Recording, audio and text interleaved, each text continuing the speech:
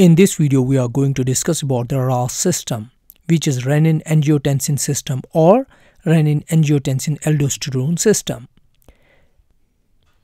It's a hormone regulating pathway that regulates blood pressure, fluid balance, and electrolyte levels. We see the RAAS system has two basic steps: renin release and angiotensinogen conversion. And then we see the effects of angiotensin 2 and aldosterone. Now let's get to the detailed mechanism. Here we see the two important factors that triggers the RAAS. It's hypotension and hypovolemia. The hypotension leads to reduced arterial pressure, that's low BP, whereas hypovolemia leads to dehydration and hemorrhage. Both the events drive sodium depletion. This sodium depletion is sensed by macula densa, a group of cells in kidneys that monitors and senses the changes in composition of tubular fluid.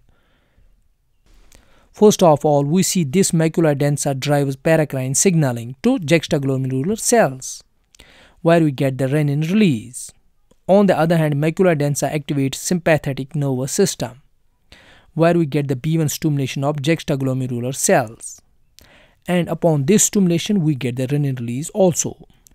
Now from the liver, we get the angiotensinogen enzyme, which is acted upon by this activated renin and cleaves it into angiotensin 1, shown in the diagram. Then this angiotensin 1 is acted upon by ACE enzyme coming from lungs, and we get the angiotensin 2. This angiotensin 2 has plethora of effects. First, it does the vasoconstriction. Second, it drives aldosterone secretion from zona glomerulosa. Then we get the increase in SNS activity. Fourth is the thirst mechanism, and fifth one is ADH release. We see the vasoconstriction leads to increased peripheral resistance. The increase in SNS activity leads to norepinephrine actions. The thirst mechanism leads to enhanced water uptake. Then ADH drives enhanced water resorption. Now we have the aldosterone secretion from zona glomerulosa.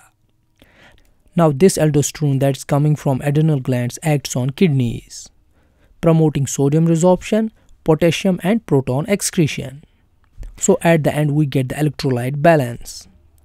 Due to this sodium resorption, we also get water retention that ultimately leads to increase in blood volume. And we get the restoration of blood pressure, that's homeostasis. So this is how Renin-Angiotensin-Aldosterone system works within our body.